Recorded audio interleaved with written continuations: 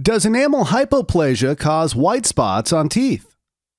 Yes, but it's not the only cause of white spots. There are a few others that might be giving you little ugly spots on your teeth.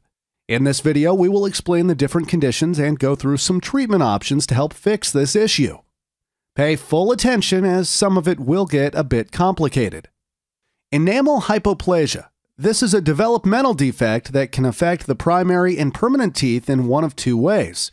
It is sometimes identified as a physically missing tooth structure and can be seen as pits, grooves, or just missing parts in the crown of the tooth.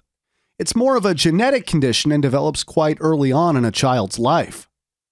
Hypomineralization. Hypomineralization, on the other hand, is a mere decrease in the mineral content of the enamel. It can be severe enough to give the tooth a translucent appearance or mild enough to maintain its opacity. It is hypomineralization that leads to soft enamel. Demineralisation. This is a process where important minerals such as calcium and phosphorus are removed from the tooth's structure, mainly due to the increase in acidic activity caused by bad bacteria. These bacteria multiply and attach to teeth in large numbers and cause plaque to build up. The bacteria and plaque love multiplying, especially because of the oxygenated environment.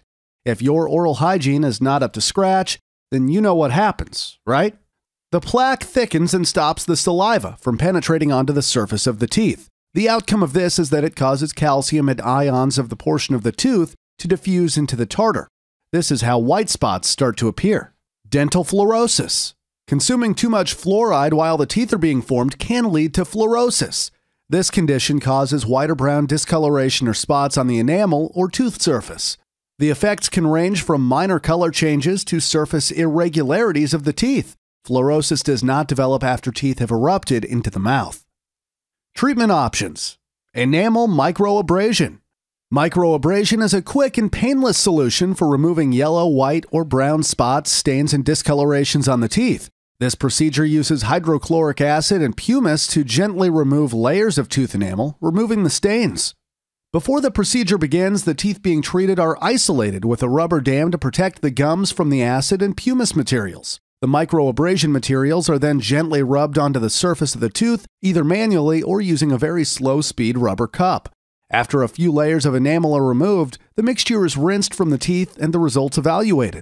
This process may be performed repeatedly until the desired results are achieved. Composite resin bonding. Composite bonding is a cosmetic technique wherein a type of dental material, in this case composite resin, is shaped and molded on your teeth to give the appearance of a straighter, wider smile. It can be used as a cosmetic solution to chipped teeth, gapped teeth, and staining in both the teeth and filling.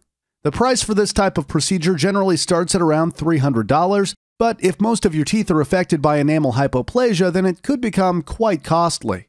The best thing to do is go to your local dentist and get their opinion on the best course of action that will give you the most bang for your buck. We've also found that getting different opinions is better because you get an idea of what are the most popular treatment options that actually work.